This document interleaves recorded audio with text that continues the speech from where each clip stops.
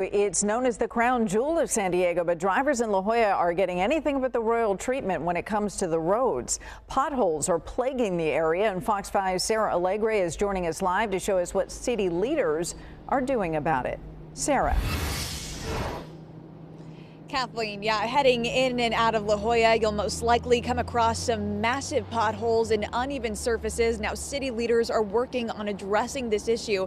Actually, heading out of the area today along the 52, the La Jolla Parkway area was being patched up and cleaned up by crews, patching up some massive potholes in the area. It's a very problematic area for residents here. And I talked to residents, and they say they still want to see some more change, but say, this is not only a direct result of the rain, but years of neglect. You really have to put a priority on the streets because it's what everyone rides on every day.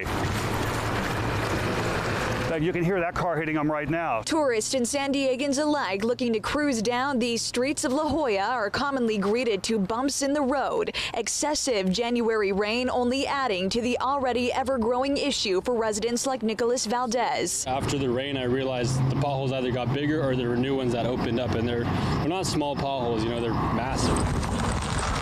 Brian Early is both a resident and chairman of the La Jolla Traffic and Transportation Board. He says the extensive potholes, uneven surfaces, and deep cracks overwhelming his streets are a direct result of this. I think it's really the bigger problem is the deferred maintenance that our streets have been suffering from for a number of administrations and city councils. In an effort to restore the culprit of costly tire repairs and alignment issues, the city has already begun to fill dangerous potholes along the busy La Jolla Parkway, which links the popular tourist destination to major highways. The problem's exacerbated by the recent rains, as everybody knows, and I think the city's kind of scrambling right now to make up for that. Residents stressing neglect, saying the patch roads are merely a Band-Aid, and urge city leaders for more money directed back to the roads in La Jolla. You can go to just about any corner of our town where a road hasn't been paved in the last 5 years, and you're going to see some potholes there.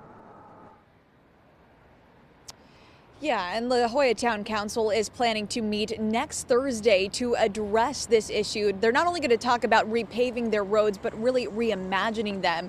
Now, today we reached out to Council Member Jolla. He represents this area to speak to the matter. He was unfortunately unable to speak, but he says he does plan to attend the meeting next Thursday. For now, live in La Jolla, Sarah Alegre, Fox 5 News.